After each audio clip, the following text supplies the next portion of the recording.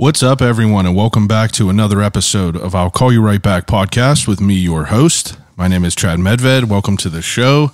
I appreciate you being here. First thing is first. I ain't said it in a minute, but if you haven't yet, please rate, review, and subscribe to the podcast. Instagram, at I'll Call You Right Back. You know, them follows go. They keep the boy growing. So if you haven't yet, please hit that follow button. But I appreciate everyone listening as usual. This week is a doozy, but before we get to that, some business to take care of. So, in seasonal fashion with our guest this week, nothing better than a little bit of cookies and milk. Turner Dairy Farms is top tier whenever it comes to the milk selection. We all know that. They release limited edition flavored milks on the regular, dropping fire all year long. And currently we are on brownie batter. You heard me whenever I said it, brownie batter. It is out now on the shelves at any bodega that carries Turner products. And I would suggest you run on down there and grab one before it is gone. But if you are above the legal drinking age, or if you have a older sibling or family member, you could also get your hands on a little bit of that hard stuff. Turner Dairy Farms teamed up with Grist House Brewery again from Millville, and they release the limited edition flavored collaboration milk stouts, and currently they are doing utterly baked, and it is brownie batter as well. So you already know it's about to be crazy whenever they drop that. Keep an eye out. Follow them at Turner's PGH on Instagram to keep up to date with everything, and you could find Grist House on there as well. But we always appreciate Turner's for keeping the lights on at I'll Call You Right Back Studios. But the reason that everyone is here this week, and I mean, it is a doozy. So I have a little bucket list of legendary interviews, I call them. Rick Seaback is on there, Mikey and Big Bob are on there, a lot of people are on there, and I'm slowly crossing them off, thankfully, to everyone that's, keeping the podcast growing. You know what I mean? I appreciate that. And it is, it's building my resume, and it's given me some opportunity to talk to some good people. But this week, I don't know if it's ever been done. This week, I sit down with the one and only Santa Claus. You already know that. Santa Kringle, aka Greg Swick, is a professional Santa Claus who has been doing it for many years now. Not professionally, he's been doing this, 3.5 decades, which is, longer than I've been alive. And my man has put in some work, and currently he is a professional Santa Claus. So whenever I say professional Santa Claus, I feel like a lot of people think like, oh, a mall Santa Claus. Wrong. It's a different level. So Greg has built up this, brand, Santa Kringle LLC, over the past couple years, and it is a virtual Santa visit at the North Pole.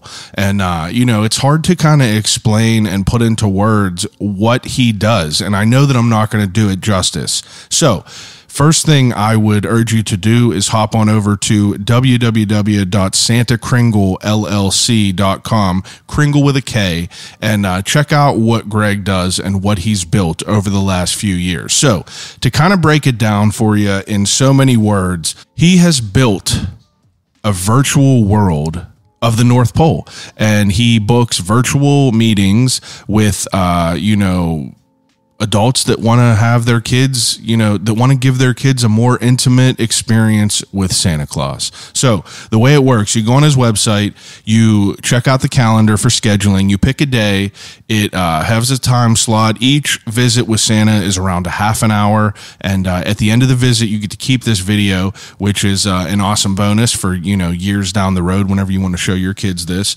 But it's, it's pretty incredible because you book this you book this time slot, and a forum or a survey spits out at your email. You fill it out with, some information and, just about your kid, so he could incorporate it into, the experience.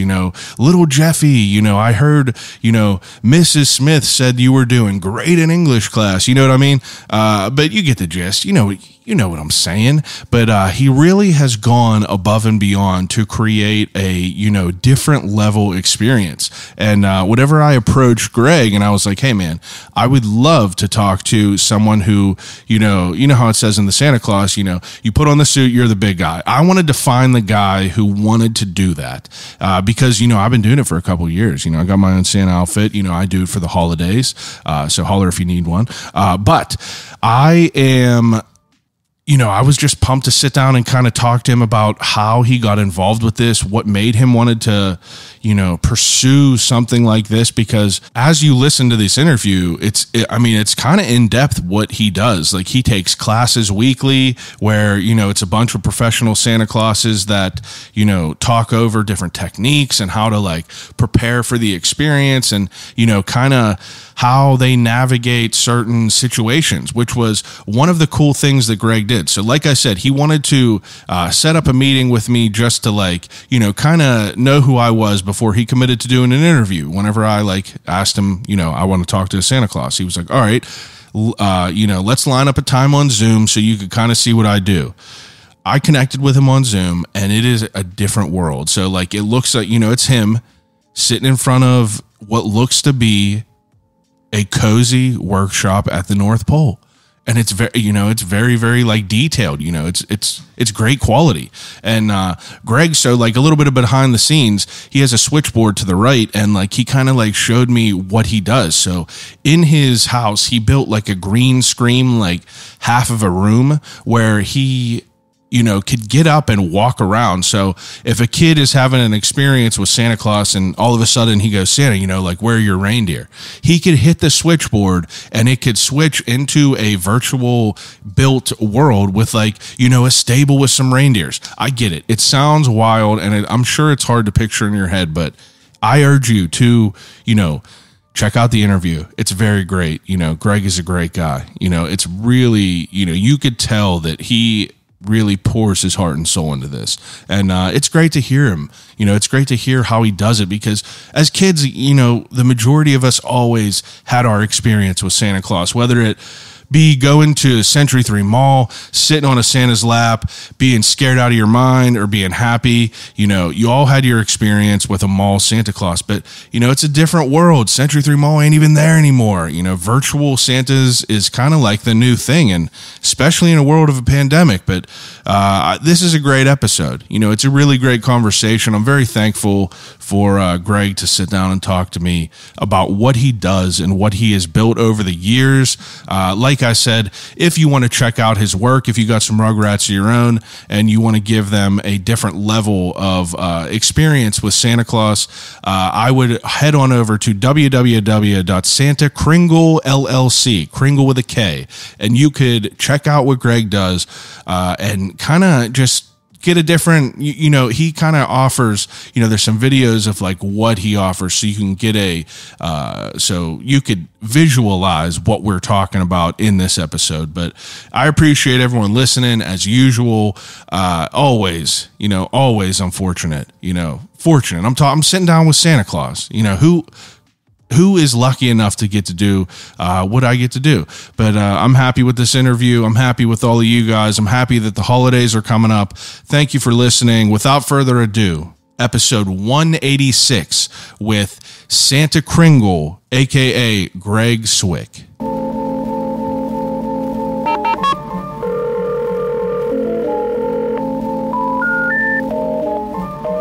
gotta use the telephone. Hello?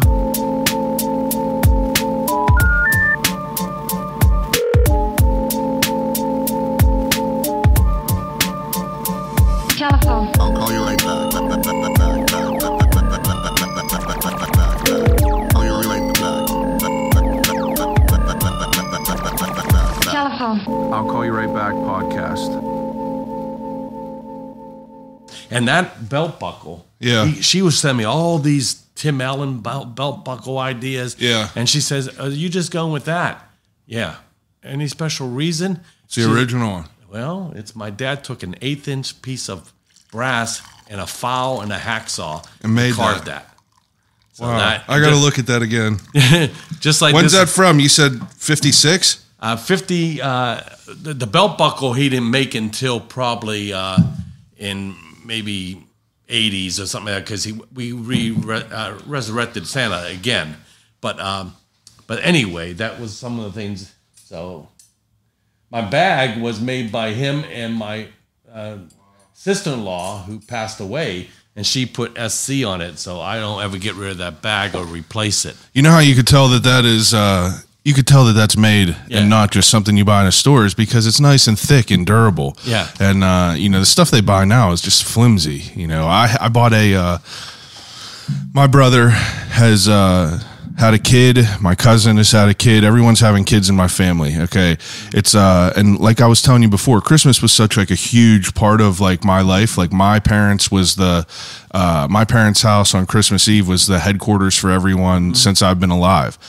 So now that we're all older, I immediately was like, I'm assuming the position of Santa Claus. Like I want to embrace it all. Yeah. Like I've done it numerous times and I just love it, Yeah. and me and my wife don't plan on having kids, so it's a good role for me. Right. But I bought one and it's just like, it's really not a good quality at all. Yeah. Yeah. It's kind of like, lacking, but what do you expect? Got it off Amazon. Yeah, I keep adding to it, and not as much as I used to. Yeah. But that's one of the things that mean a lot. And then his dad, Yeah. glasses. Oh yeah. Yeah, and solid gold, Yeah. wire. And then Marilyn, who's the one who passed away, made my bag, changed the lenses out. It was a prescription. Oh wow. So those are the original glasses. for my dad's dad. Jesus. His my great grandfather. Wow, that's powerful stuff. Yeah. Your whole outfit is definitely one thing that I notice about Santa Claus is there's different kinds. Like everyone is dressed differently. And what would you say that yours is kind of directed at? There's two really. I'm more of a I wouldn't say classic, because when Coca-Cola came out, their ad, they came out without the fur down the front, and they just put the buttons. Oh, really? Yeah, and I have the fur down the front. So that's probably the two biggest differences in the States and Canada. Oh, is wow. either the one with the fur down the trim in the front, or just no fur and just on your cuffs and on your bottom. Yeah, I don't know if I don't really always notice all the differences, but I definitely could tell that there are different styles of them all. But so, I mean, I'm more than excited to sit down and talk with you, and I appreciate you for taking some time out. No problem. Of your busy schedule to come over and talk to me. But can you give people listening, a little bit of a rundown of what you do? Well, I'm a professional Santa Claus, and I use the word professional because I charge for my services. Yeah. I do a lot of still pro bono stuff, but mainly I develop my character and my visit for Santa to be totally different and unique. I used to be an on-site Santa, and that's all I did. I did elderly homes where my dad was at, and I also did Children's Hospital. There was a worldwide wrestling event that the wrestlers came for the children, and they needed a Santa, so I went down there for that. And then I did some family homes, some schools, and those type of things, and just really enjoyed it and kept working on my business or my portrayal of the gentleman. And I want to make sure I respect the Santa. I think every Santa out there who wants to be a Santa, it all starts from the heart. And most of us start doing it for friends, family, maybe not the best outfit we bought somewhere. Yeah, but something. Or somebody handed us, they wear this. Oh, or the fact that, you don't need any padding. That's a nice way of saying maybe we should Lose a couple. And then we would put that on, and we would do the best we could. And a lot of Santa starts off as designer beard Santas. There's a whole generation, or I guess more marketing around the real bearded Santa. Yeah. And that's what I am now, but I still have two theatrical beards and made 2 hairs at a time. They're not, they're very pricey. Now, is your beard now, this is new for This is new for this year. Yeah. I started growing it in April, mainly because I'm going to be doing one after another presentations remotely, and I don't want to have to worry about like makeup or getting it, making sure it's aligned and everything like those that. type of things. And the problem with real bearded Santas is the mustache, because you might be sweating and that will loosen it, or right below the lip. Yeah. And there's a good chance real bearded Santas, or not a good chance, most real bearded Santas don't have to worry about. Yeah. They can eat. Yeah, exactly. The designer guys, they're learning how to eat out of a straw or drink things that are give them their protein. That's a good shake. point. That's really a good point, because like you can't be sipping anything. You got to make sure everything's adjusted still. And so I find originally doing my virtuals with my designer beard, sometimes I would notice looking at myself. I usually look at the camera of the children being on the opposite side of that camera. Yeah. I notice the lip is separating, so I'll be like this. So how are you doing? And holding my hand on top of that. Yeah, so, adapting to it. Adapting to it. So, but anyway, I got into it with family, starting it out, doing it for my children, taking over from my dad when he did it. And this was something that always went on in your family when you were a kid. Yeah, right. We had a Christmas Eve dinner. We're Polish descent, and that dinner is called Velia. Velia. Yeah, there is a lot of ethnic groups have it. Probably the most famous one you hear a lot about is the Italians have the Feast of Seven Fishes. 7 Fishes, yes. Well, Velia is the same way. There's no meat allowed. Oh, and okay. It's all fish? There's fish or dough and things like that. So what we moved into that, my dad wanted that event because one of the things that you do there is you take the wafer that they have for communion and you pass that out to everybody, and you break off little pieces and wish good health and good fortune or whatever to each individual person. So you come in teams of 2, and then you would wish this and everything. Now, my dad had maybe some things that he wanted to not have from his family, that he would thought, let's maybe make this a little bit better. He said, that would be the time that you can tell them and get it off your chest. Well, think about it. It's Christmas Eve. Yeah. Oh, by the way, you're a real stinker. Yeah. And I don't really like you. And you're handing them a piece of bread to eat, that kind of thing. Yeah. And that's not so. And my dad lost his job early on. My mom gave him a year off because he always never missed a day of work. Yeah. Well, that was a mistake because they say about falling off a horse, you should just get back on it. Yeah, get back on it. Anyway, so he never. So guess what? Everybody was asking him, say, "Oh, I hope you get a job this year. Yeah. Hope you get a job now." 5 boys, 1 wife, 5 daughter-in-laws. Yeah. That's 11 people tell him, "Hope you get a job. Hope you." You have 4 brothers? 4 brothers, yes. You come from so I saw it whenever. Now, you were adamant about me and you jumping on a Zoom call before this, and I didn't understand it until I did. So for people that are listening, the reason that I went on this Zoom call is because, like you said, you do this remotely. And the way that you provide your services as Santa Claus remotely is very, very upscaled than I've ever seen.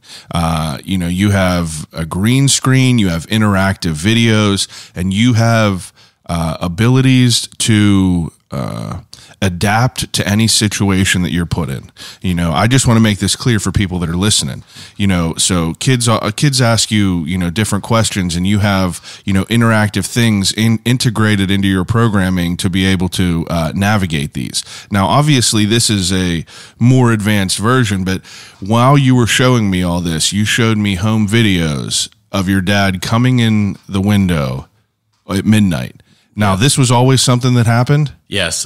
When we got a little older, I guess my oldest brother, Larry, he was probably Oh, I was guessing he was probably 7. Yeah. And my next brother, Vince, he was probably 6. My mom was having babies every year. Now Yeah. think about that. That's almost insane. Yeah, it's crazy. Yeah, and I was probably 4 or 5. My birthday is actually this week, November 19th. Oh, so wow. anyway, so that was the 3 people, 3 little ones in that picture. Yeah. And what they would do, they would put us to bed at 8:39. Yeah. The house had that glow with the Christmas tree glow and all the I love it. decorations and the smell of my mom having maybe a pie near them for tomorrow's dinner and those type of things.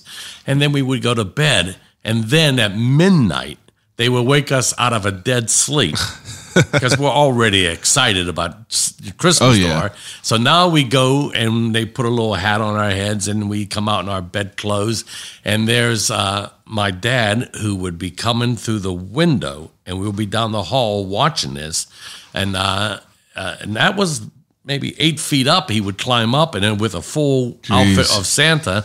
And then as he came through, he would then put some gifts down there, and then he would wave to us, not really say much of anything. Yeah. It was more waving to the camera, I would think, Yeah. than us, because it was supposed to be like we're not supposed to see him. Yeah. And then, and nowadays, Santas, they would call that a sneak peek. Sneak and peek. Yeah, and they would have it totally filmed. The children aren't supposed to say anything. This would be hidden, and they see like they caught Santa on delivering the gifts. Yeah. So that would happen. And then we would get to be allowed to open one of the gifts. Oh, wow. And have to go back to bed because next day was torture. church. I always had the worst problems falling asleep before Christmas. I remember sitting there in bed, I probably had to be like, 9 or 10, 8, 9 or 10. And I remember sitting there thinking like, I have to fall asleep. I have to fall asleep. The quicker I fall asleep, the quicker I could wake up in the morning. And I remember being so excited all the time that, it would always be so hard for me. So for me to be asleep, be woken up, be allowed to open a gift and have to go to bed again is torture. Yeah. But that's so cool that like you had that experience because, my parents always went above and beyond and, they would put everything out, decorated. Our house was always decorated. My dad, decorated to the nines and milk and cookies and everything. But, I don't know if I've ever seen any sort of thing like that, but it was always such a huge thing. So I'm curious to know, about what age do you think you were whenever you found out that Santa, so to speak, was not real?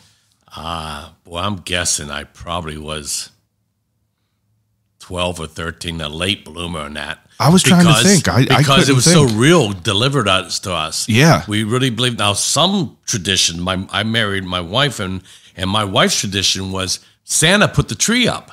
Oh, wow. And they had a little bit differently. In other words, they would usher the children to grandma's house, come back late, kind of bypass where the tree would be, and go upstairs. And while they were at grandma's house, mom and dad, Debbie's mom and dad, were putting up the tree. Wow. Now, that was even more. Not only does he get around the whole country delivering gifts. He's decorating your house, too. I never heard of that. Yeah, and we didn't have that tradition when we had our children. Yeah. But, so I was a late bloomer. I believe so much. And my dad, basically believed that there was no such thing as a bad child, and he was very, very kind to every child in the neighborhood. Yeah. And they mainly, what his skills was working with his hands. So if a child would, ask questions about something, he built his own home.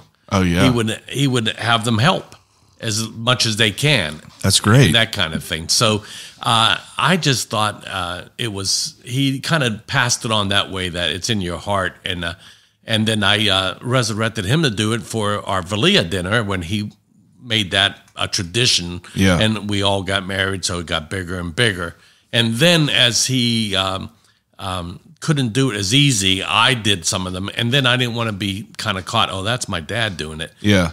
My uncle helped my brother-in-law, Yeah. The children's uncle, helped me. His name Frank, and he helped one year, and just to throw them off a little bit. Yeah. But they were believers too for the longest time. And, I was trying to think of when it became, apparent in my mind, and it's hard for me to, kind of come back to a time. I don't really remember. I remember probably 9, 10, 11, somewhere around there it had to be.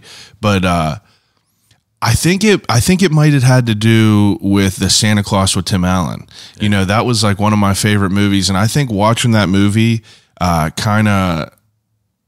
I think because I was like thinking about this last night, and as I was decorating my Christmas tree, because I wanted to kind of unpack, you know, my experience with it all, and I think that I kind of realized it from watching that movie, and just like kind of, I don't know, come to the conclusion that it's just more about, you know, what you make of it and what you believe in it, and that's always how I found beauty in it. It's because like I know some people, you know, they don't care about this. They don't care about, you know, decorating or things like that. They're obviously on the naughty list. No, I'm just kidding. But I fully embrace all this stuff. We're always Christmas movies, you know, always with decorations. And it's always just been such like a powerful like vibe in a home, like around the winter time. Like you were saying, there's a glow. Yeah. You know, the tree, the decorations, like makes me feel warm and cozy. And like, I love that so much. And it was always really, really important. So I think you said you were 30 years old the first time that you played Santa? Yes. I was about 30, 32. I did it for my children. Yeah. And then not until later on, my dad did it for my dealership that I worked at. Yeah, and it was, and he did a great job, and they loved him. And then I tried to talk my dad into doing it professionally. Yeah, enough so we can. The money that we would make on it, we will put right back into the outfit. Yeah, and get a nicer suit. Well, the thing is, this stuff really adds up. Yeah, you know? I bet. And real boots, you know, real leather belt, and all these different things. Yeah, if you want to look legit, like you have, like the way that you look is way more legit than any other one that I've seen. Yeah, and so anyway, so I started doing it myself professionally.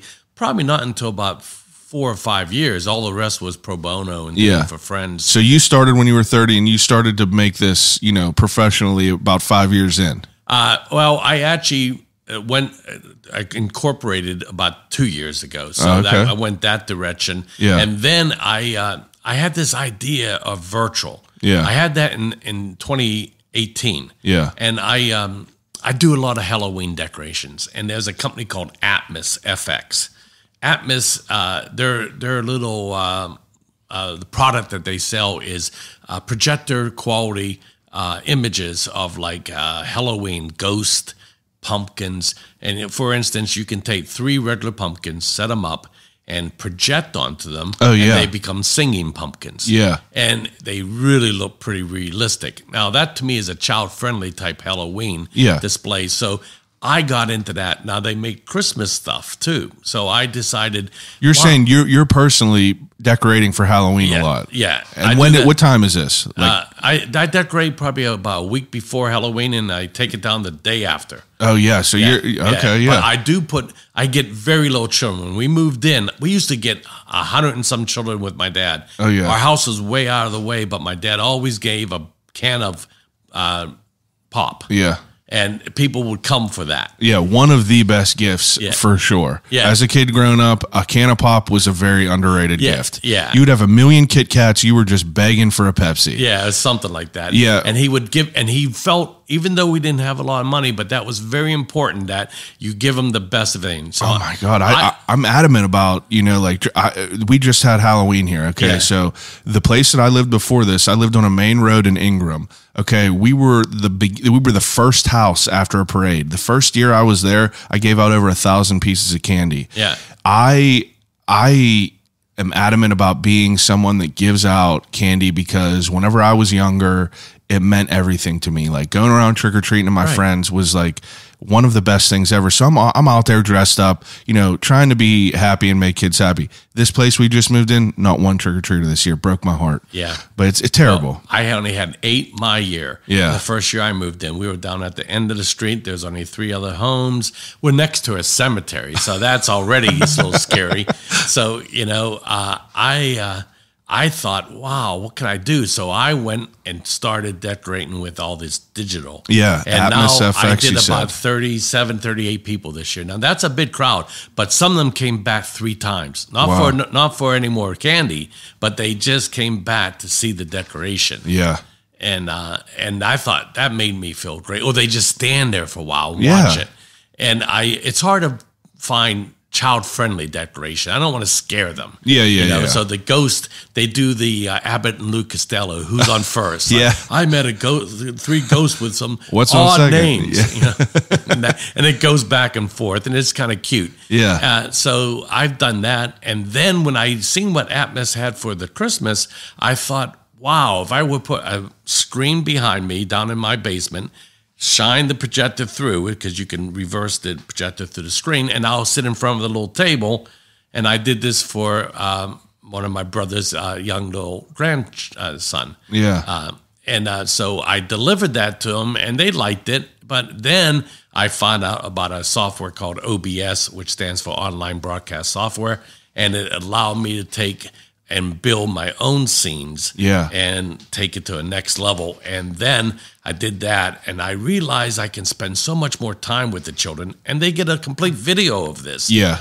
But when I was doing, like, for instance, some of the schools, and there are 300-400 children, they're really coming quick, take a picture, next, come quick, take a picture. Yeah. And some of them are shy, they're not so sure. Yeah, they're not ready to just have a random person be in a random person's face. Like they clam up, and the experience almost does a disservice for them. Well, if they're in their own home, they're already in their own safety net. Yeah. And if I can come through them, but I realize if they're coming to see me through and expecting to see Santa in the North Pole. Yeah. You need to be able to make it look like it, and be able to, oh, where's your reindeer and everything like that. And that was what they asked. I had the elves. I had no reindeer last year. Yeah. So you integrated this. So I just want, I know that we're talking about this, but I want to keep people listening up to date on what it is. So OBS, if you guys are listening and wondering what that is, it's almost like, if you saw Taj.0 or any sort of like newscaster, you could be sitting there and you could broadcasting windows like on the top right, where you could play videos, and you could, incorporate things that go along with it. So as I'm talking to Greg, whenever I was on Zoom with him, he has a window to the right where he could put business logos, he could put animations, anything like that. And it just makes it a little bit more interactive and a little bit more able to, customize the way you want it to. Like a fire to fireplace. Absolutely. Yeah, that fire to fireplace. He has a wood burner sitting right there. Yeah. Like it's incredible. And you hear the sound of the wood crackling in the fire. And that, to me, makes it look like they're actually visiting the North Pole. And then so this year I decided we got to go on a tour. Yeah. Now, I thought, sitting in a chair for 400 or 500 visits, it's not as healthy. So I needed, what if I could stand up? So I had a photography career. I had my own photography business way back when. I had still the light stands and that kind of stuff, and I upgraded to LED lights, and I realized the trick into light and chroma key to make it look real, and that gave me the ability to bring reindeer, elves, the toy shop, the halls of letters, all this to the children. Yeah. Now I had to go and make all the scenes, and there's another software out there called blender.org, and you can 3D model. Yeah. Now, it's very daunting when it starts off with this little square kind of hovering and you go, that's my model? Yeah. And then you take classes, thank goodness for YouTube. Yeah. And other artists, and then you can learn off each other. Just like there's not a week that doesn't go by that I'm not being trained with other Santas. Yeah. Virtually. Yeah, that's what you were saying. So I want you to talk to me about that, because, obviously we live in this world that is, it's a blessing and a curse how much we have at our fingertips. Mm-hmm. And whenever you said I take classes, I obviously, it didn't surprise me, but it did. So it's awesome that you could do that. What I envision is you and a bunch of other guys basically, brainstorming and coming up with different ways to navigate situations and sharing each other's technologies and the game that you're working on. You know what I mean? Right. And so this might be a dumb question, but how much of other countries celebrate Christmas? 160 countries. 160 celebrates Christmas. Wow. And out of how many total? How many total countries are there? I don't know how many total. Yeah, is it like? Do you have any idea of the? Is that like 25%, 30% of it all? It's a very high percentage. Okay. I don't know the percentage. Yeah. But it's also the the most celebrated holiday around the world. Yeah. And actually, there's a shortage of Santas this year because people are either want them on site or they want them virtually. They want their children to experience that. Yeah. And there's only so many Santas. Yeah. And that's another reason why I went virtual. I can do maybe 30 a day where I can't possibly go to 30 separate homes or 30 events in one day. So I could make it a little bit more special for them. But you got to start off by you want to do it, you passionate, it comes from your heart. Yeah. And then you decide, what do I do when the children ask those tough questions and that? So as you're growing up as a regular human being, you're obviously taking inspiration from other, Christmas movies, things that you loved about Christmas. Absolutely. So you have to build your own character, so to speak. So what were some of your favorites? Like what were some of your favorite movies that you gravitated towards? Like mine, I always came up with was like, whenever I think of Christmas and Santa Claus, I think of Tim Allen. Exactly. I think of him of his rendition because, that is probably the most of what I could understand it as, and visually, I think it's the best representation of it all. Right. And that's a perfect example. That's a designer beard Santa. Yeah. Most of your theatrical bearded Santas, or all the movies, are not real bearded Santas. The Hallmarks do find a lot of bearded Santas they want, but when they have a fake beard, they want to make it look very fake. Yeah, They pull on the strap it. and that kind of thing. But my movies, the first one was probably the original Miracle on 34th Street. Yeah. I love that movie. I love the Maureen O'Sullivan, Natalie Wood, John Payne, and Edwin Gwynn. He won an Oscar for that role. Oh, really? He got an Oscar for that? Yeah. And that was really a very special movie. And it was like that A Wonderful Life type idea of a movie. Yeah. But then they redid it. And I like that version too. Both of them are important. Like for instance, the first one, he sang to a little girl who spoke Dutch, and they thought he wanted to see Santa, but they can't have a conversation. Yeah. But he sang a Dutch song with that child. And then the newer version, they did a little sign language. Oh, that's Merry cool. Christmas. And Yeah. so we try to learn a little bit of sign language, especially for the people, Santas that are on site. Okay, so that was my movies there. Then Tim Allen, of course, and then obviously I love the Kurt Russells, the Christmas Chronicle 1 and Christmas Chronicle 2. I just love him. How can you not love Kurt Russell? Yeah, and his facial Goldie hair. Hawn. Yeah, And his Goldie- facial hair though, you can't beat it. Well, he took a gray beard, a gray fur line, more of a leather look. Yeah. And a lot of our Santa started getting that outfit, and started putting that together. So It's that like a rustic. Yeah, but I just loved how realistic they made the North Pole. So I took his Hall of Letters idea. Katie came through the magical Christmas bag and ended up down the conveyor of presents, and now I'm at the North Pole. Yeah. And then she even sees a video that she sent to Santa, and in a video wall, she picked up a remote and clicked it on. I have my own video wall. Yeah. Because children feel they can either write to me, and that's the halls of letters. Yeah. But why not show them with video? Yeah. And so I made 2 giant video walls of my display, and you can only do that in we'll call it chroma key background.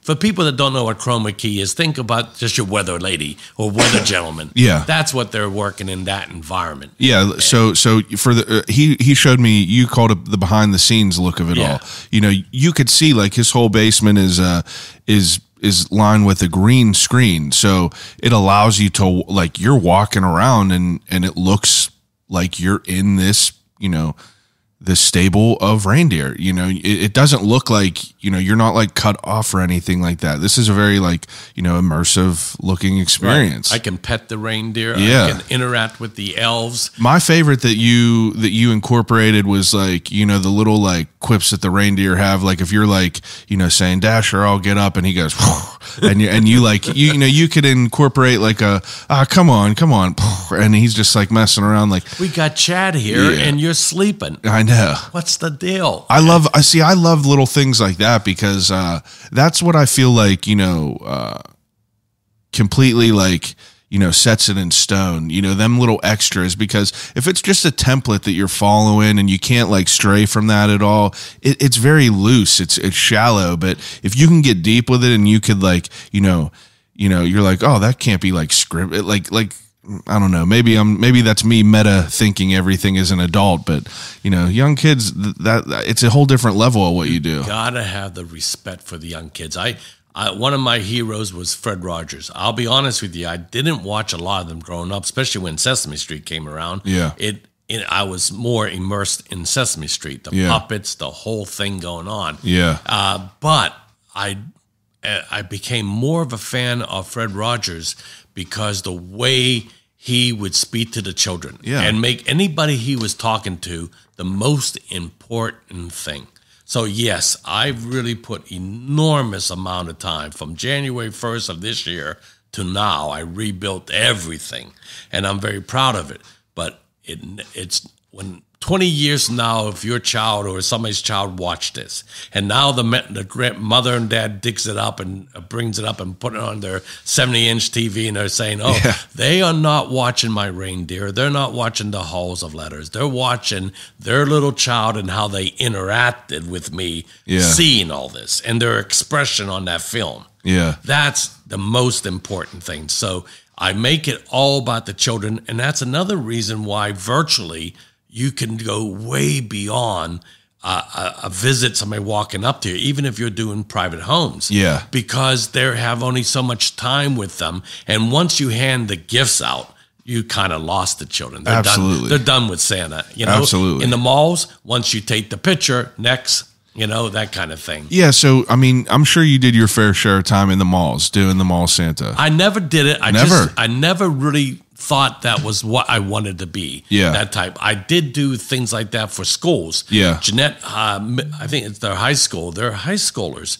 gets together and they make a dinner for the community. Oh, and really? They all come. They dress up as Frosty and Rudolph, and they wear that's these great. outfits. Children, I mean, well, we're young adults. Yeah. And they asked me to be the Santa, and I came to that for 3 years in a row. So that was that type of environment. Now, there was, all the photos was done with their smartphones. Yeah, yeah. And so nothing was being charged to them. But it wasn't a lot of time you could spend with them either. You know? I feel like the mall gig has to be, you know, I'm sure it's fulfilling as a Santa, but I feel like it almost has to, you know, it has to be hard because you're not getting any sort of like time to interact, you know. Obviously, if you have a line of 100 kids, you know, you can't be spending, you know, if you're spending 3 minutes with them, that's like, you know, that's a good bit of time that adds up. And you got to get through all these people. So you got to have, like yesterday, we went to somewhere and they had a Santa Claus taking photos with animals. And, you know, I was like, that's the best gig you could have because, you know, if the photo's bad, it's not on you. It's the dog looking away. But in a mall, you only have a certain amount of time to, you know, a kid can rattle off a couple things and then you got to get a photo and you got to get going because little Johnny got to come over and get on his. But with what you're doing, it like, you know, since you don't have to keep going everywhere and like, you know, moving around and doing everything, you're kind of just stationed. You're able to give them so much more, you know, and you were explaining like people will book you through your website and then it'll spit out a form that, you know, the parents would fill out with a little bit of information that you could incorporate into your, you know, your show. Time spent with them. Yeah. And my wife hates the word production, Yeah. show, So it's my visit with the Your children. visit, yeah. And it is, in a sense, a lot of work that you could call with those other names. But I want to never lose the Fred Rogers approach, is the visit with the children. I respect that. Yeah. So, but you're right. Some of the Santas that do the pets, they always make sure they have an extra pair of pants, or a blanket. I bet. You know, those type of things that could happen, because a pet could get just as excited as a child. Oh yeah. You know. So anyway, it was all built that I could actually deliver a better experience for the children. Yeah. And it's on video that they have, and it really has an opening scene, the actual time spent with me, and I didn't want to work for anybody else except myself. Yeah. So if somebody has a little problem coming into because of technology, or they really want to talk about something, I don't have to worry about, I got the next one coming up, or I allow a lot of room to spend. And it's every bit of 28, 30, 32 minutes. And then I realize how important it is to read stories. Yeah. But that takes more time, and there's only about a child, based on their age, only has so much attention span. So each one of these scenes takes into account that that's their attention span. But when I read the story, it's a small story, but it's we all remember this, and you just come to life when you hear this. Once upon a time, and then you're engaged already. Absolutely. And so adults too, we call our stories the movies that we watched or something. And anyway, I incorporated those stories into it. Yeah, I mean, it's pretty cool, because even, you know, you have so many different angles you could cover. You got so many. I mean, visually, you know, you got it. So it looks like it looks like you're not.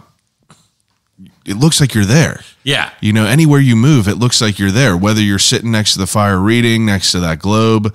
And, you know, I love the fact that you incorporate, you know, send in the certificates, and, you know, you have outs if anything happens. Like, can you explain what you do with the certificates and what you do with the white feather? Right. Well, the certificate, it was very important to me to be able to give. I don't do a naughty list. I do a nice. Yeah. I believe every child is, you know, they can always be improved. You know, even adults, there are some things you say, well, that was my finest moment. Yeah. You know. So anyway, I developed this unique certificate, and when I say unique, I want to make sure it's something that came from me. My wax stamp has my logo. My look of it is my logo. The verbiage, and then I decided, well, why don't we give them to each children? So last year I would mail them out right afterwards. Yeah. And sometimes they didn't get it to 4 or 5 days, because everybody's mailing things at that time of year. Absolutely. So I figured, is there a way to make that a little bit better? So I now, when people would go online and book my services, I tell them what's going on with it. They can read the description, what they're to expect. And then I instantly mail out the certificate there. So I had to double the certificates, but I mailed it out, and I send it to them. So when they get it, they get it before the actual event, the visit. Yeah. Now, I even double check with a text to make sure they did get it and they follow the instructions. The idea is the family is to, use that there. Now, when I sign their certificate through the visit, hold it up to the camera, stamp it with my wax seal, I fold it, and now I put it through a magical wormhole. Yeah. So they can get it right away. Yeah. And again, how do you tell a child that you can get around the world and deliver gifts, but you can't get my certificate to me in real time? Yeah, exactly. Type of thing. So, and with the help of the parents, the certificate arrives. Yeah. So with that being said, I thought it solved two problems, Now, so anyway, that's the one thing I do there. And then you mentioned about one of my stories, the white feather story. Yeah, I love this. Along with the certificate, when I mail it to them, I mail a feather from a bird, a white feather. And I also send them a thank you card for the cookie dish. Yeah. So the parents can, break up the cookies a little bit, drink a little bit of the milk, put the glass down, and lay the thank you card. It does two things.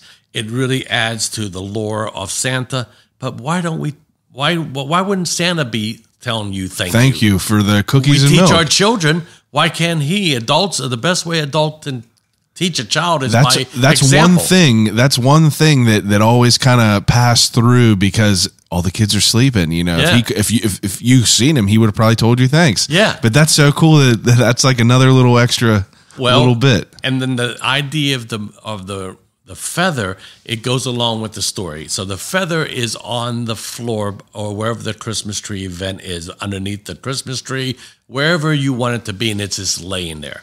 And then the story around, do you want me to tell the story? Yeah. Okay. The story is that you ask the children, what do you think the most asked question that I get as Santa?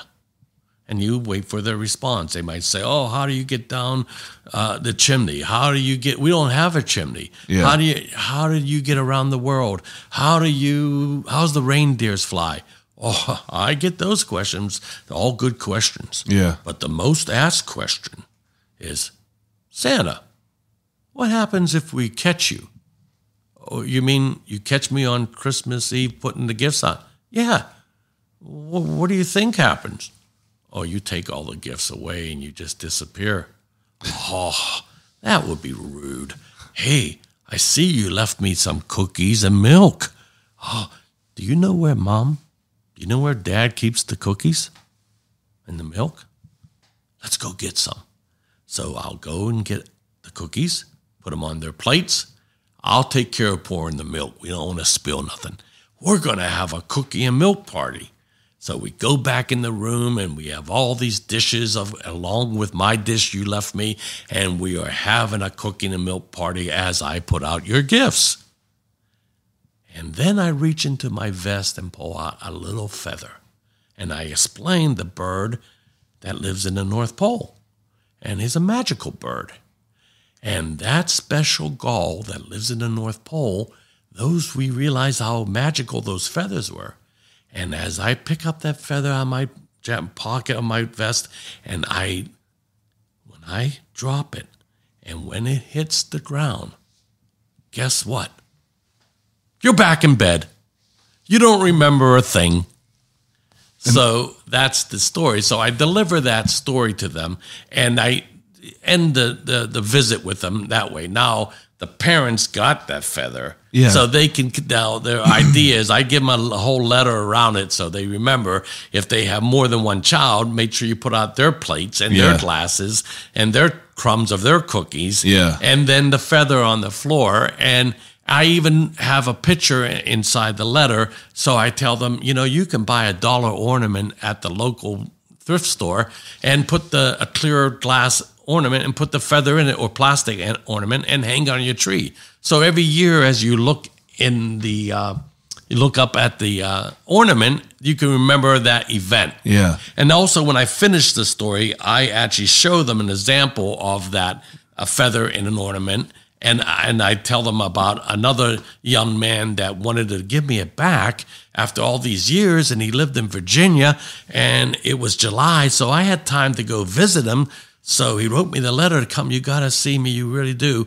I went down to see him. His name was George, and George showed me on his dresser this ornament he had made with a feather in it. I said, well, you don't have to give it back to me. And he says, oh, I really want to. I want you to give it to another child. It's been so important.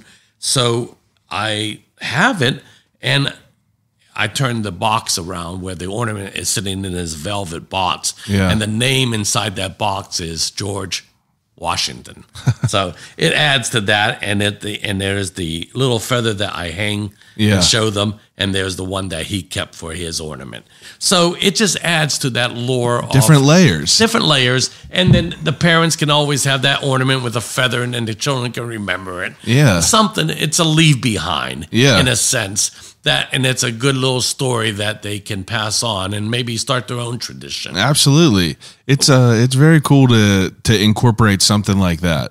I speaking about traditions, I really believe, first, when you asked me how I got into this, I took a Apple approach, or let's talk about the gentlemen, Steve Wozniak and Steve Jobs. Yeah. And when they were developing this computer and their vision of it, they realized they had to make it as special as possible. And then when they moved on to the iPhone or the iPod and all these things, something they would want in their pocket and whatever, and the rest is somewhat history. But when I decided to think last January, what can I make this special? And next time a child asks me, where's your reindeer? I should be able to provide it. Yeah. I needed to first make this exceptional. Yeah.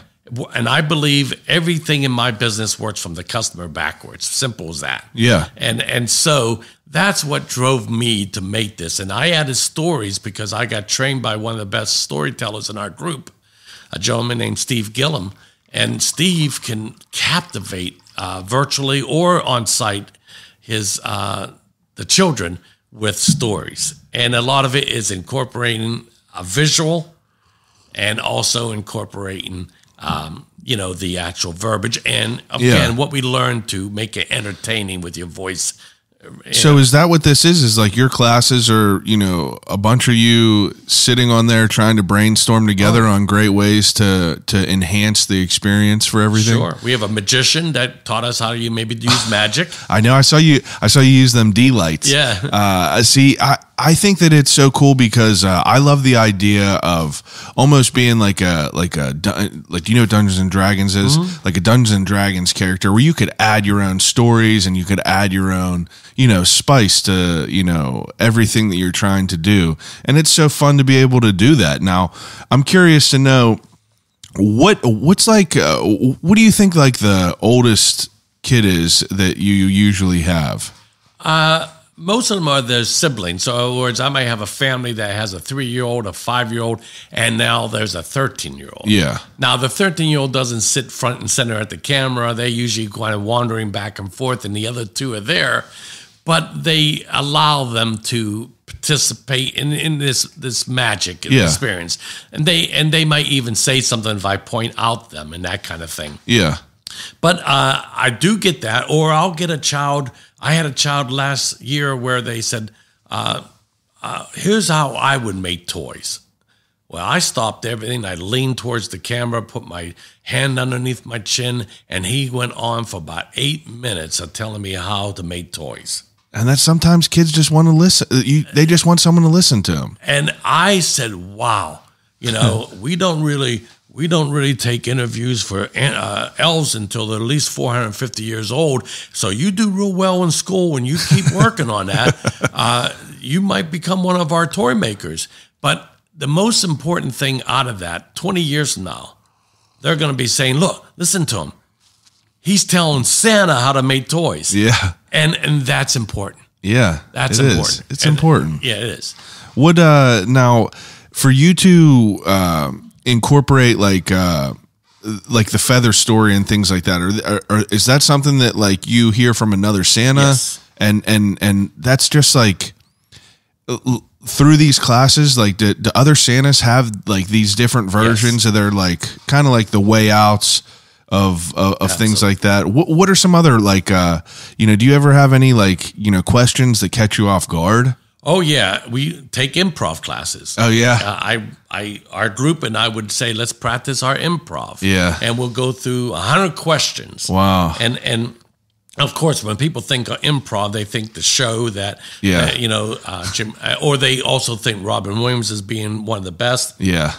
I personally think Jonathan Winters was the best. John Winters, amazing. You throw him a hat, and he could give you 3, 4, 5 characters just around that hat. Improv is one of the most underrated things ever. Whose Line Is It Anyway? Still one of the funniest shows of all time. We actually practice improv. That's one of our classes we take. And there is all types out, but we also I built all my scenes. And I even licensed Atmos last year. This year, I went with my own stuff, but I built them so they'll be unique, and I won't have to worry about copyrights. They're all mine. Yeah. And stories or songs or a special reindeer with a special name, he is still considered not public domain. Yeah. So when I talk about that special reindeer, I might never say his name. I let the children say it. Yeah. But I don't say it. Ah. The Night Before Christmas is now in the public domain, but I present it as not reading that story. Yeah. Because I do want to spend more time with the children. I don't want to spend too much time with stories. And I start off of how that came about. 2 years from now, that would be 200 years old. That happened in 1823. Clement Moore, he thinks he was the first guy who caught me delivering gifts. Oh, he wasn't the first guy. There was a lot of pets and little mice that seen me delivering gifts for years. Yeah. But he was the first one to write about it. And he published it. Yeah. And so I actually have that published copies that he left me on the mantle a year later. He put them in a nice leather folder for me. Yeah. So I read it from that standpoint. Yeah, and it's like, and you're saying this right now on the podcast, but like as you were telling me this on Zoom, you were showing me that all this, and it's incredible to be able to have, just they say a picture is worth 1,000 words, but a video is, that's, you can't get anything better than that. When I talk about that special bird, I have a visual of that bird. Yeah, it's incredible. I can't do that on site. So I'm taking things that I think I make it a little bit different. Yeah. And I'm not so sure. I mean, don't get me wrong. Seeing a Santa in a mall or have them come to your house, they're all great events if you can arrange it. Yeah. But there's only sometimes you might not be able to get that. It doesn't line up and it might work. It doesn't always work. Right. I like I said, my brother had a daughter, and last year met Santa Claus and freaked out. And I feel like it's more approachable even to do it the first time, even if you're someone who has a young child, maybe even doing the first time they meet Santa, with you and virtually, that might even be a greater way to initiate Santa to where they're not scared if they go to a mall the next year. You know what I mean? Because I was never scared, I don't think. But even whenever I played Santa Claus, I think I was 14 or 15. Yeah.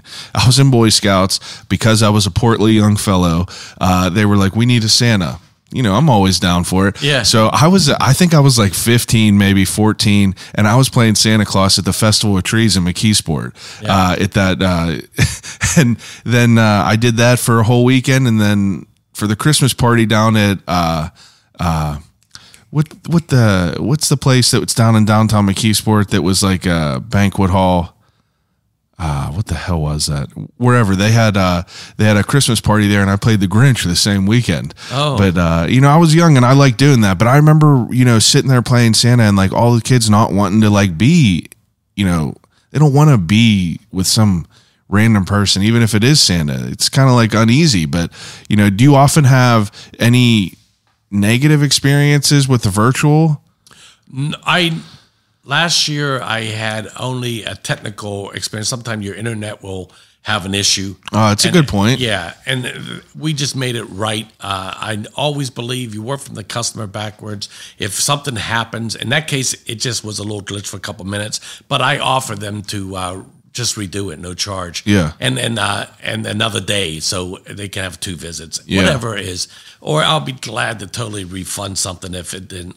But out of all my photography business that I got into, and I started out as a young child, I wanted a stereo. I guess every child wanted a stereo at the time. And I didn't have the money. And so I started making my own wax candles. Really? Yeah. And I'm molding these candles. My mom's, on a stovetop. And How old are you? Oh, I probably was 13 or 14. I'm going around the neighborhood selling candles. Wow. And I also, as I got older, I joined Junior Achievement and learned that type of stuff. But I did that. And then when I went to buy the stereo there's a McKeesport appliance store called Keys. Oh, yeah. Keys didn't have the stereo. It was never in stock. Yeah. And then as I'm walking out, because I got money in my pocket, you know what kids say about money in their pocket? Burns a hole. Yeah, that's what your dad would tell you. And I walked by the cameras, and I bought a Minolta 101 SRT 101 camera.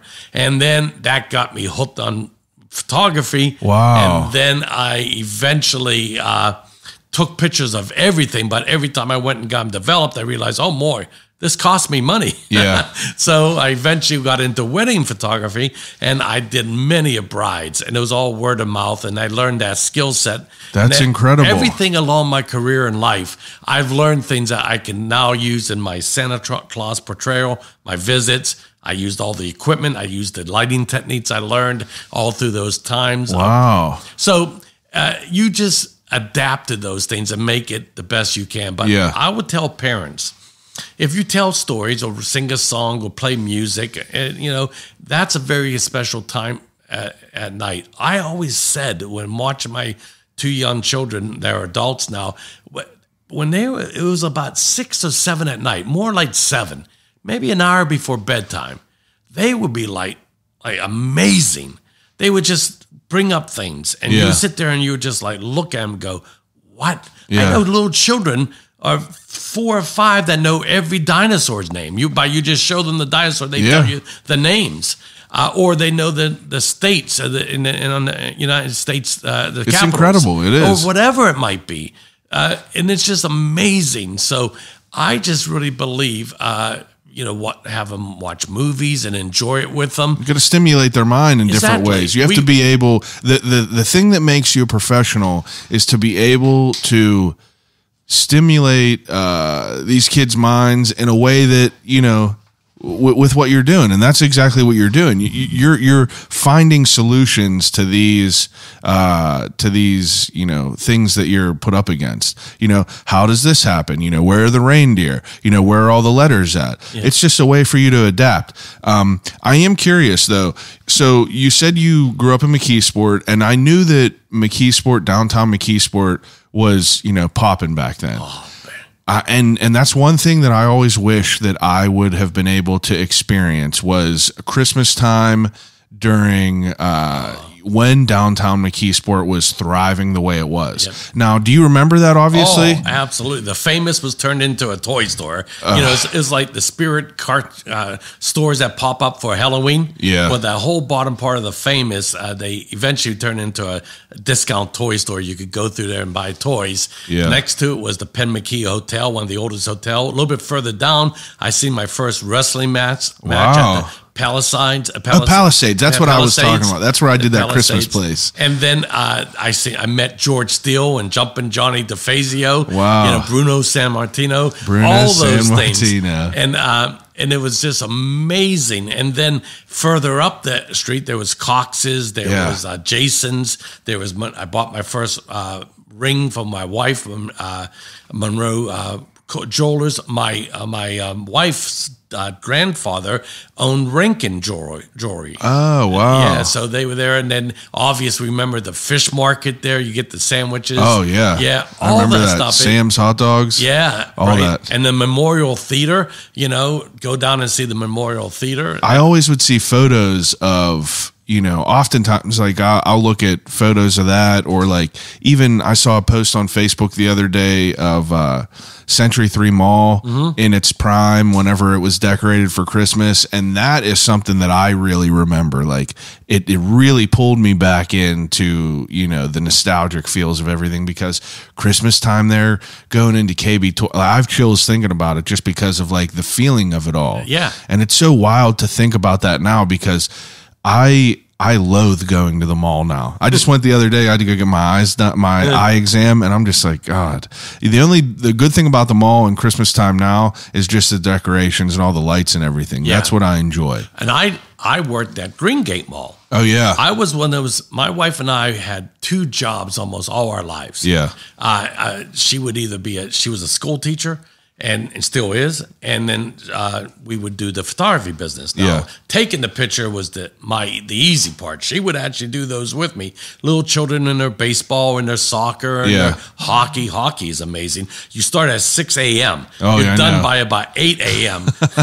and because that's the only time they can get decent price on ice time. Yeah. So I did Kirk S. Nevin ring. I did Monroeville used to have an ice skating ring. I'd photographed there.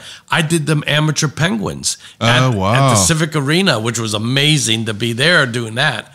So the point is, I learned all those skill sets. But when one of the jobs I had in between our shutdown at Volkswagen of America, I went and started working for this company, a men's clothing store. Lenny Stahlberg, he's no longer with us, had about 4 stores inside Greengate Mall. Junior shoe store, the pizza store, the Pro Foot, and then Lenny's men's store. And I was a salesperson there. It was only 2 of us in the store, maybe 3 of us.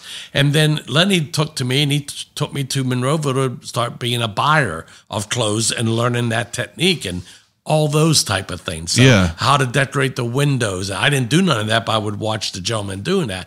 And all those skill sets along the way. But boy, at Christmas time, you're right. Greengate Mall was one of the first malls in the country.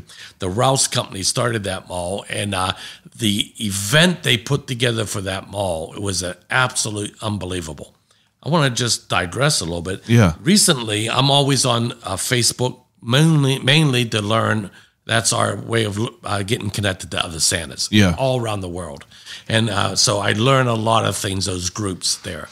And one of them was the Westmoreland Mall had one of the little small stores, hired a Santa from New Jersey. Don't know his name. Doesn't show it. He might be part of our group, but there's so many of us. Yeah. But he showed up and worked that store for, I think, 3 days. The lines were 3 hours long. What?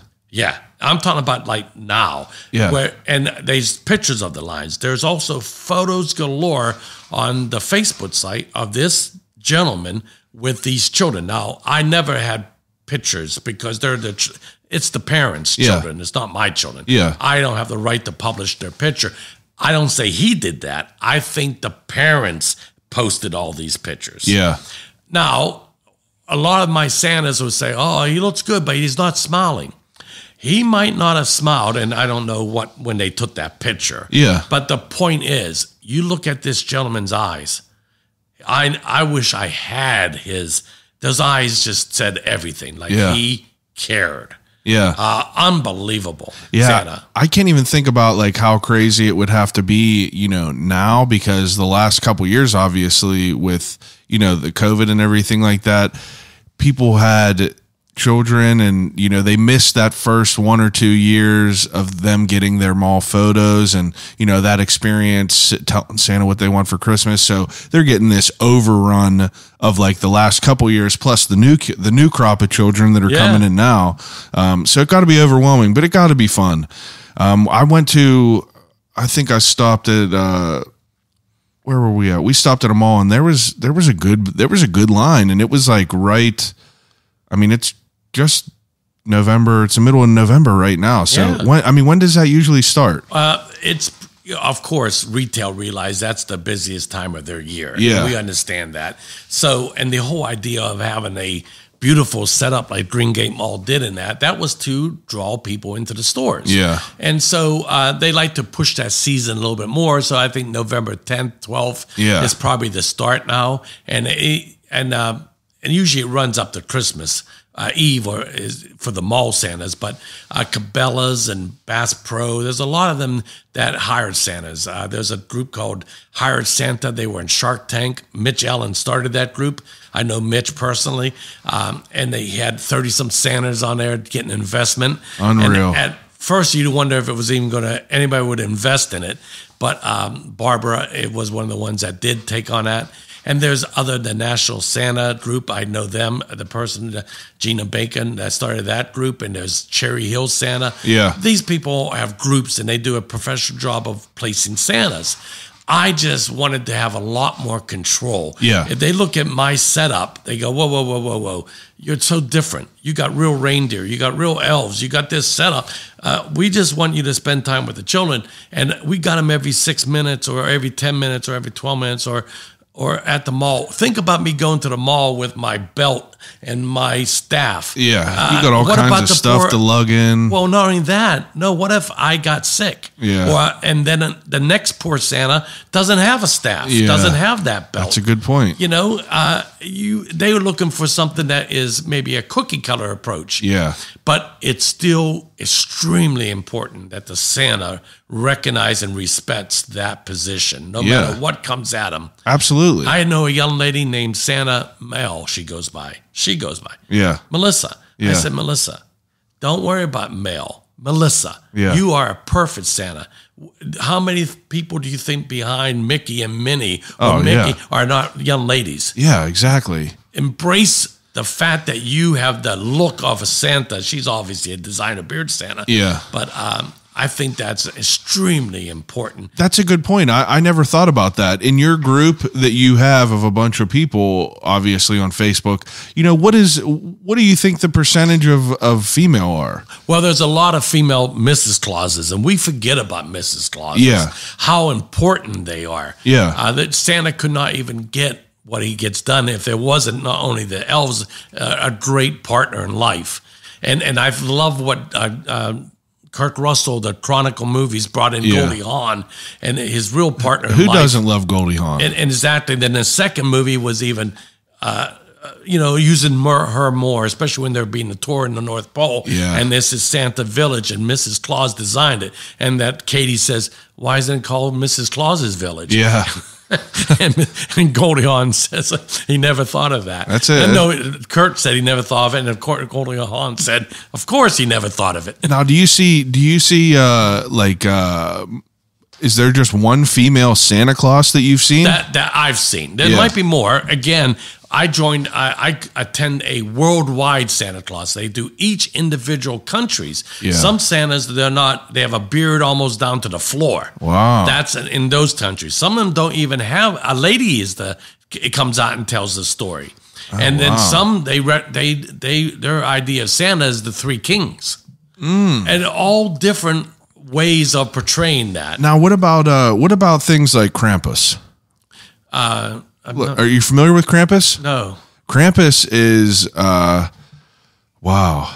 I would have expected you to be a little bit more familiar, because I don't know the whole story of it all, but supposedly Krampus was a different version of maybe German. Like there was the movie, it's like kind of like a horror spin on it all, but I don't think the real story of it all was necessarily meant to be like a horror movie.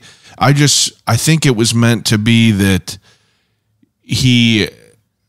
there were bad kids that were, I think it's a way to scare kids into being good. Yeah. Oh, I do remember a little bit more about that now that I kind of pushed it out of my brain because I never went with that direction. Yeah. And at one time you'll see Santa with a stick, like you think of the nun snapping your hands, That's part of Krampus.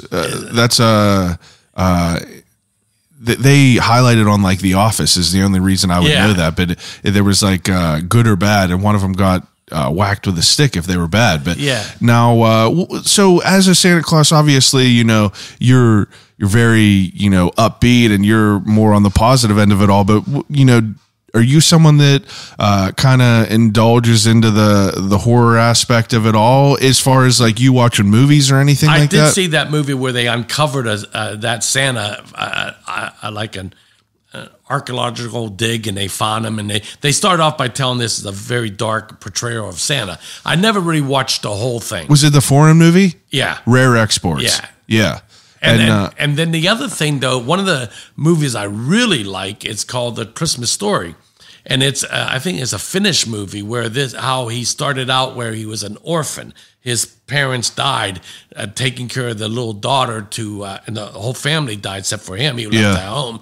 And they took a shortcut over the lake, and they hit a weak spot and they drowned in the lake. Oh, wow. And so they never came back. And he kept himself busy and trying to keep the food in the house that he had go. And then he was adopted by the village, and passed around from house to house. Yeah. And eventually they couldn't take him anymore, and he was given to a real cranky gentleman, and he taught him how to make toys and became befriended with him, became more than, he was told to call him master and not call him by his name. And, and it became how Santa came about. There's all, obviously the religious side of it is he was a bishop out of in Turkey back in 300 some AD, those type of things. Yeah.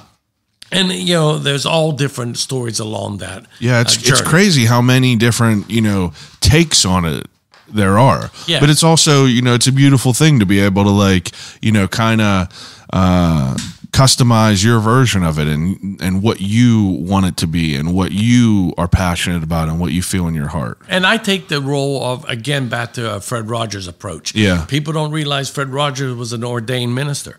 But if you watch all the reruns or anything about him, he never would ever bring that part of it to the children. Yeah. Not that he didn't believe in what he was doing and believed in his faith. But there's a time and place for it all.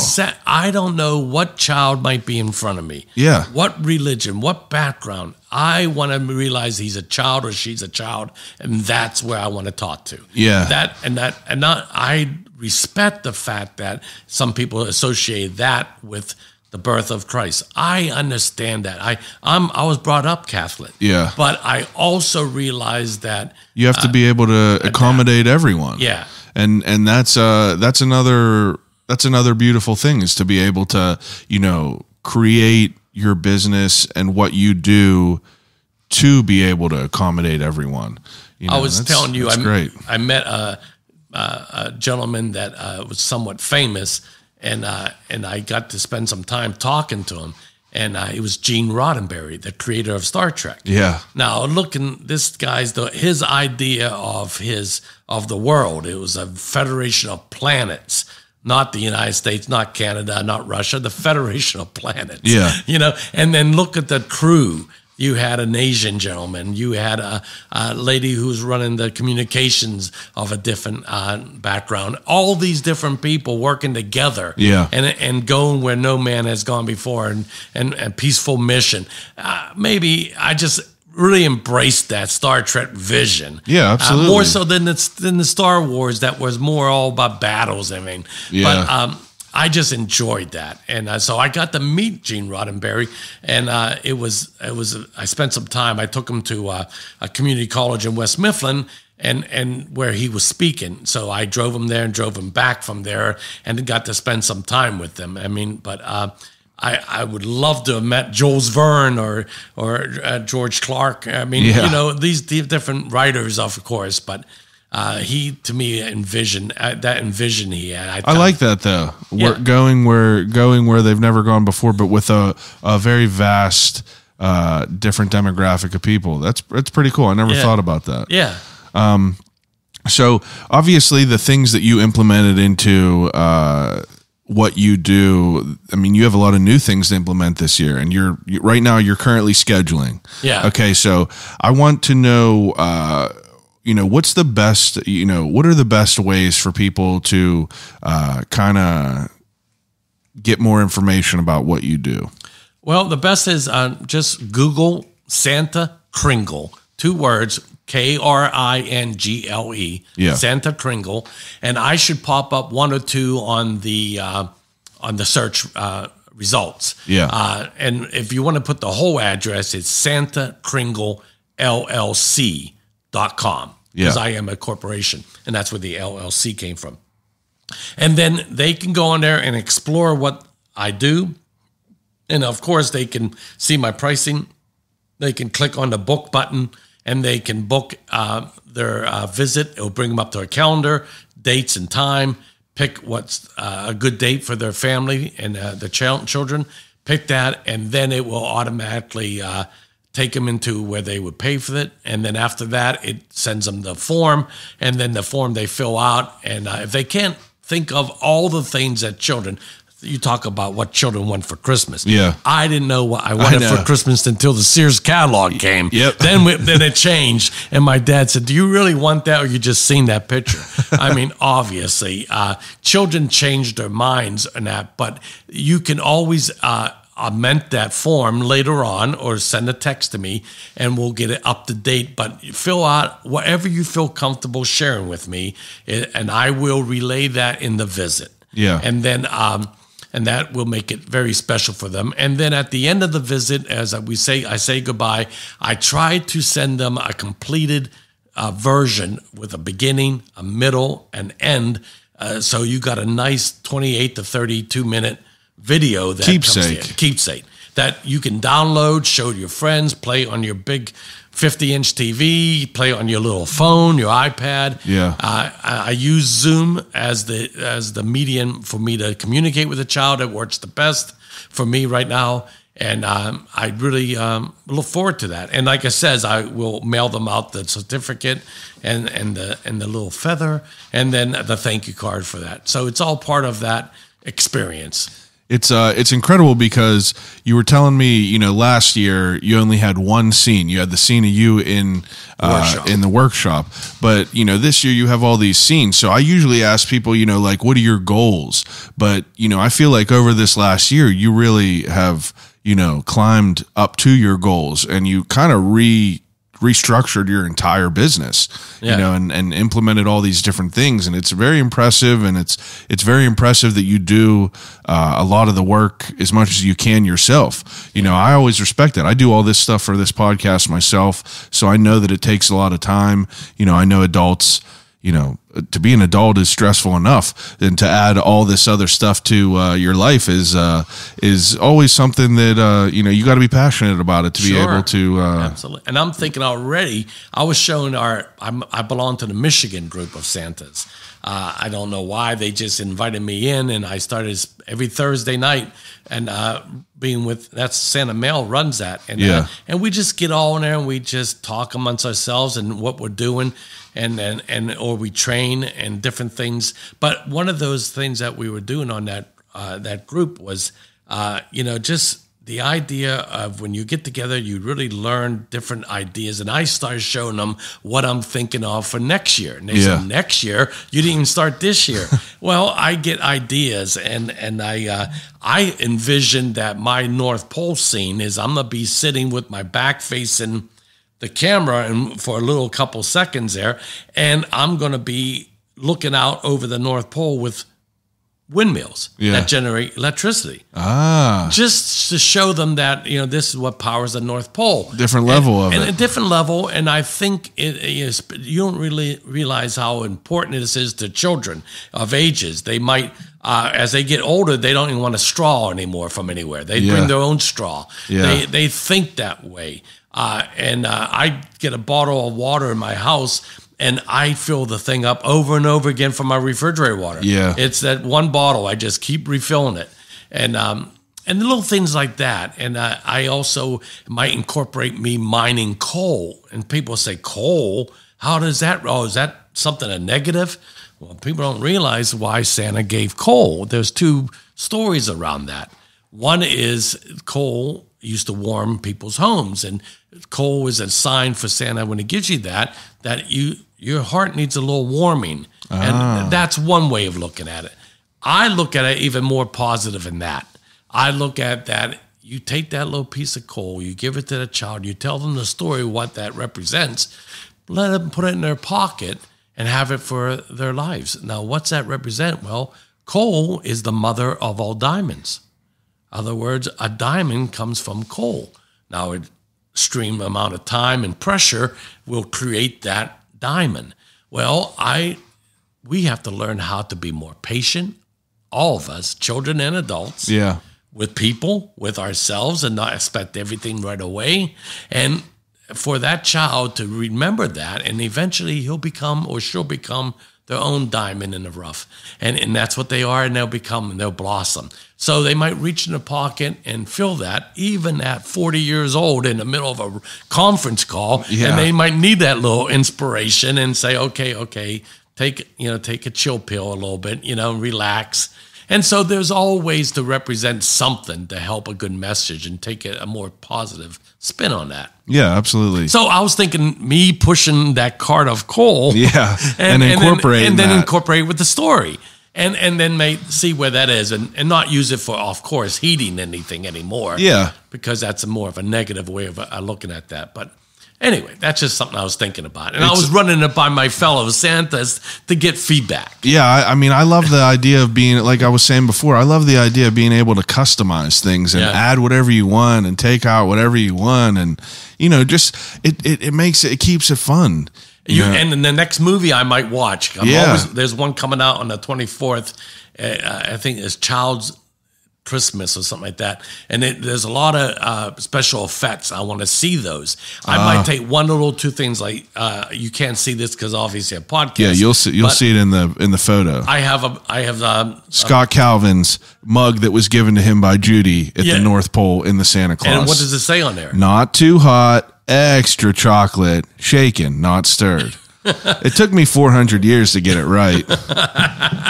I know all the words to it. I love it. And anyway, so that to me is shown that part of the movie. Or when I do adults and I give them this, and I give my business card. Yeah. And if you look at it, it just says Santa Claus. I said, no, read the writing. Yeah. You give it to an adult, they say, what writing? That little red print. Yeah. I wish I could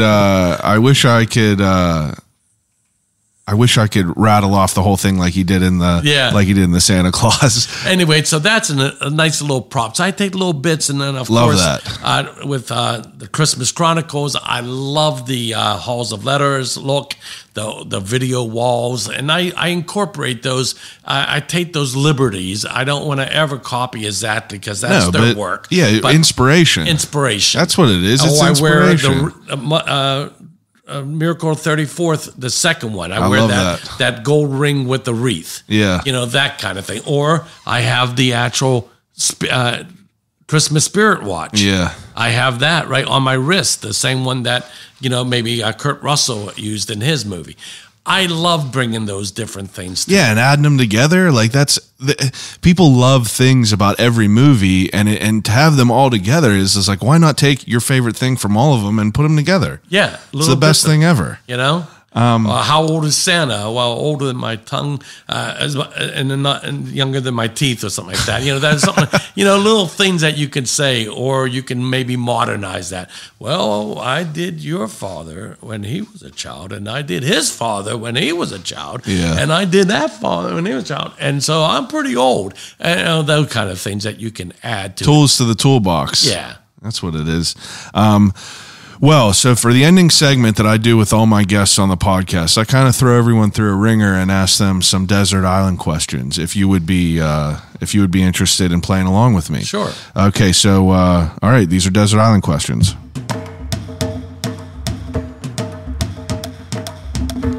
Okay, so desert island questions is whenever I give each guest 3 categories to take with them on a desert island to use until they expire. So the first thing to take on a desert island, you get 3 choices, and these are movies. So if you're on a desert island, you're stuck on a desert island for the rest of your life, like Tom Hanks in Castaway. You get 3 movies to take to watch over and over and over again. What would they be? Wow. They don't even have to be Christmas movies or anything. No, of course not. Just favorites. Yeah, favorites. Oh, boy. There are some movies when they come on, you just don't put down the remote. Yep. I love Shawshank Redemption. That's my favorite movie of all time. Oh, my goodness. I love that movie. And then I'm trying to think now for a holiday movie. Boy, I like the original Miracle on 34th Street. Would you say that's your favorite Christmas movie? No, there's too many of them. Yeah, I know. It's hard to do. It's hard. They all have their own, but I just really like the way that was done in the message. And that's right there with a close second with A Wonderful Life. But both Wonderful Life was a sleeper. It didn't really do well in the box office. But when they interviewed Jimmy Stewart, it was his favorite movie. Yeah. So that's 2 of the movies. And then maybe a third movie would probably be... I think that it's so hard. This is hard. 2 other ones I would throw in there, and I think these should be required watching for children and adults. Remember the Titans. Oh, amazing! The story. The Remember Still the amazing. Titans. I get chills watching it. It will hold time forever. Yeah, it really is. And the other one is A Simple Plan. A Simple Plan. Oh, you gotta watch A Simple Plan. A Simple Plan is with who? Bob Thornton. A Simple Plan. I feel like it sounds familiar. I'm gonna have to watch it. Yeah, I'm a big Billy Bob fan. The premise is they 2 brothers, one that has a little slow, Billy Bob, and the other brother and another friend found going in the woods. They were looking for something. They found a plane, a small plane. And in the back of the plane, other than the decomposed body in the front seat, was a bag full of money. Is this an older movie? A little bit older, not that old. But they that bag full of money, they realized, and that's the idea of the simple plan. Who knows about it? Why don't we keep it? I will 100% watch and that. Watch how that movie goes. I will definitely watch that.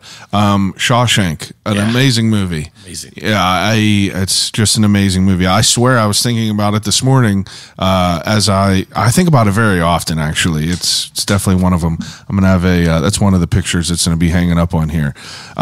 Okay, so second category, I usually ask people 3 books that they would take, but I want to change it up a little bit. I'm curious to know of 3 of, so these are a couple different questions. 1, what is your favorite cookie? Oh boy, a round one. That's what Santa says. That's the best answer. Yeah, a round one, you know? A round one. And more than one of them. Well, what if you had to pick a flavor? Oh, a flavor, I love peanut butter, I like chocolate. I like them mixed together and throw some raspberries in the chocolate. You know, it goes on and on. I'm pretty easy. Yeah. I bake myself. So I'm a baker as well. I love like it. baking things. And one of my favorite is a chocolate with raspberry and white chocolate chips. That's amazing. I made those and those are good stuff. Okay. Now, are you an eggnog fan? I make my own because I can make it a little bit in a lighter. You make eggnog? Yeah. Wow. And then I do like it with rum in it. Yeah. I put in, make a batch for that and without it. And so I do like making my own because it's like making your own hot chocolate. It really, the time takes to make it, and you can make it. You need to whatever your taste buds are, or what your what you can allow to eat in a sense. Absolutely. Too much of it. You know what it'll do to you. Yeah. Okay. So and then I would like to know, what is your favorite Christmas song? Oh boy, I actually like some of Amy Grant's stuff. Amy Grant. Amy Grant is sings about Mary carrying a baby, and she's I can't think of it. Breath of Heaven. Breath of Heaven, yes. Breath of Heaven. Yeah, okay. That is one of my favorite of hers, and I need a Silent Night. Oh yeah, that was the other favorite. Now the more modern. But I think they really tells it all, and I'm a big fan. Every time she comes to the palace, I go see her again. Yeah, and I wish she would do more Christmas songs and all of her hits. But I just love her work. Any singer-songwriter is my favorite. I'm a Neil Diamond fan. People say, "What's your favorite?" My favorite is Brooklyn Road. Oh yeah, singing about him growing up in Brooklyn. Yeah. I have a cousin who doesn't like Neil Diamond. I have a cousin who is a musician. Frank Millerelli and the Dirt Nappers. And the Dirt Nappers. And they posted on your Facebook. And they had about 7 albums out. And I love his work. He used to tell stories to his children in bed. And he now made his own children's story. And the album's called We're Not Kidding Around. I like that. And it's out right now on Apple Podcasts. And I just love the fact that this older guy, my age, or a little bit younger than me, is making this great music. With his band, the Dirt Nappers, I just love I love anyone that's doing cool stuff. You know, that's where check out Frank Millerelli and the Dirt Nappers. Frank Millerelli and the Dirt Nappers. Yep. I'll be looking that up for sure. Yeah. Okay, third category is if you could pick 3 CDs, you get a boombox and you're stuck on a desert island, you only have 3 CDs to play over and over and over again. Neil Diamond's Hot August Night. Okay. Maybe Harry Chapin.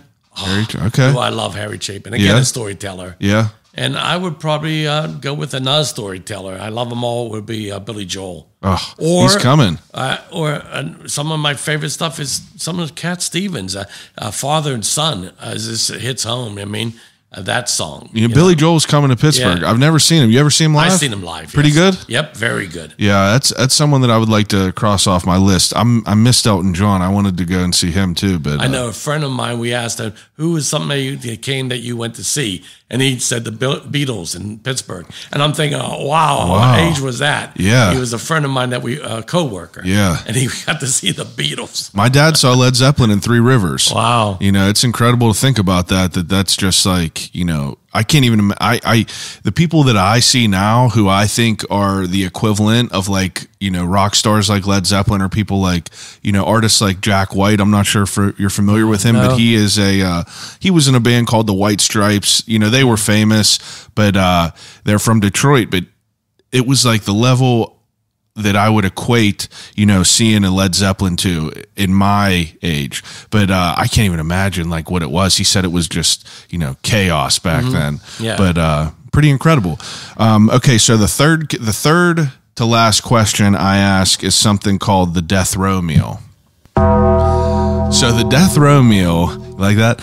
So the death row meal is obviously the last meal you would have before, you know, you're sentenced to death. You know, if you look on, sometime they got them viral articles. It'll be like, you know, what's the last meal people had before they were sentenced to death? And I always thought it was very fascinating what people said. So what would your appetizer, main course, and dessert be? Oh, boy. Death meal. Well, I try to stay away from eating a lot of meat anymore. I've been trying to eat more vegetarian, but I still, when a beef stroganoff made with prime rib, and that's what most of the people who made beef stroganoff in restaurants, it was a leftover prime rib Beef that stroganoff. they used to make that. If you use any kind of meat, you know, ground meat for sure don't work, or if you use any kind of like even ground chuck roast or something, it's not as good as a prime rib in that. Yeah. And so I make That's a my good own. meal. Yeah, that's my main dish. A good appetizer would be, I love a good shrimp cocktail with making my own shrimp cocktail sauce. Dessert, I'm a cake maker. Yeah. So you're pretty active in the kitchen. Yeah. Oh, yeah.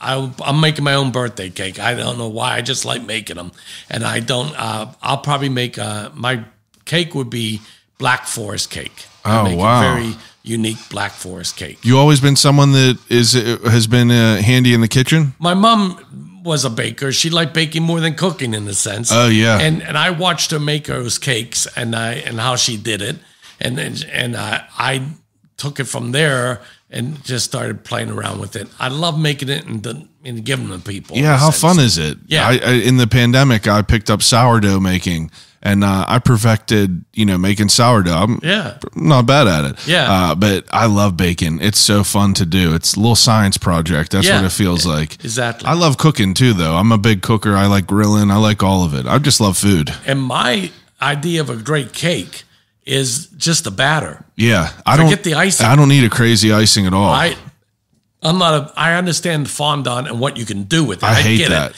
but they don't realize that It don't taste good to me. Yeah, absolutely. It does not taste good. I'll go and taste the batter. Yeah. And the batter got to be moist and unique, and that's what I like. I made a poke cake. You familiar with a poke cake? Yeah. So I made one the other day, and it was my first time ever making it. I'm real into doing things myself, and I was blown away by it. Perfect. The icing that I made, it was perfect. It wasn't too sweet. Everything was so well rounded on it, and it's great to be able to make something delicious. My wife makes a great zucchini bread, Oh. and I love it. Do you like hot foods? Are you a hot sauce fan? I do like spicier foods. Yeah, Okay. I do. But anyway, that zucchini cake, I asked her if I could try to turn into what the carrot cake looks like. I do all my cakes in 5 layers or 4 layers. Oh, wow. So she made the batch of the up, and I made it into my 10-inch pans. Yeah. And then I had to make a unique icing with a little bit of a clove, a little bit of a cream cheese clove flavor to it. And Wow, I love that. together. And I tested it out on my relatives I had them up for dinner, and I gave them the rest of the cake because I don't need it all in my house. I know. And they were ecstatic with it, so I know it was a home run. But I best. just wanted to make something unique, and most people would say a zucchini cake, but I think it just works. Yeah, zucchini. It's really great. Okay, so that's a good answer. That's a good meal, good balanced meal for sure. Okay, so the second to last question that I ask everyone is a very telling question. If you are getting ready to go on if you're getting ready on Christmas Eve to go, all around and give out candy to all these people, and you're stopping to get a snack for the road at a gas station, you can only have one snack. What would it be? What's your go-to? I love Kind bars. Oh, I love a Kind bar. Yeah, that's great. That's a good one. And the last question that I ask everyone is, if you could have a conversation with anyone alive or dead, who would it be and why? Oh, boy. And I'm going to tell you, you could pick a loved one. Like, obviously, people would say, mother or father, grandparent. Yeah. But I would love to know your answer of someone that is not a loved one, not a family member or anything like that. Sure. Boy. Oh boy, I would probably like to have maybe had a conversation with. There's so many. I know it's a great question to ask people. Since I do a lot of respect to the gentleman Fred Rogers, that would be an interesting person to talk to. But I also would love to have sat down and talked to Steve Jobs. Yeah. And understood what, and what his thoughts and the way he looked at things. To be fair, though, I think I would choose Fred Rogers over Steve Jobs, because I don't think that conversation with Steve Jobs would be what you would hope it would be. And I find that with Gene Roddenberry. Yeah. My wife thought he was a little bit different. And I know he was in between the series and making his first movie coming out. And it just was wondering why he's doing these little small events. Yeah. But it's understandable to know, like, I tend to try to see it from people's other point of view. And, I feel like Steve Jobs probably wouldn't really care. And the other one would be Harry Chapin. I feel like that would be a good one too. Yeah. That would be a good one. Those are good answers. Yeah. Those are really great answers. Greg, I could not thank you enough for coming to talk to me about what you do.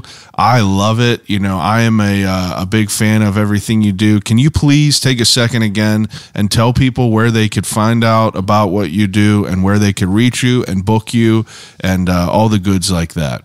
Well, it's Santa Kringle, LLC.com. And that's Santa Kringle with a K. And you can just type in Santa and Kringle in Google and you'll find me. And then just click on my website. You'll find everything on there. And you can chat with me or send me a text or any question you have. And it's all about the children. That's why I try to make a very, very unique thing. And think about it. We're at a period of time right now where you're not so sure the gift that the child might want can even be available, let alone sometimes you have to worry about budgets. Now, there's a cost obviously associated with what I do, but I'm thinking something that becomes a traditional for your family, that you get to spend some time with the children and a character like Santa, and then have a video of that so you can always have to look back at and make it maybe part of your Christmas tradition. I think that's the best way you get a hold of me is SantaKringleLLC.com. Thank you very much. Absolutely. Another thing that I wanted to just touch on one last time before we end is holidays are coming up, and I know that everyone is out there trying to get their gift giving done or their gift buying, and I just want to urge you all again to please step away from Amazon and exercise your duties as a community member. Please go to local businesses and try to source any of your gifts from there. If if 100 people decide to buy one less gift on Amazon and go and just buy at a local business around the city, we could incorporate that money back into our community, give some people a nice gift from a local establishment, and spread the love all the way around. But I appreciate everyone listening as usual. I'll call you right back.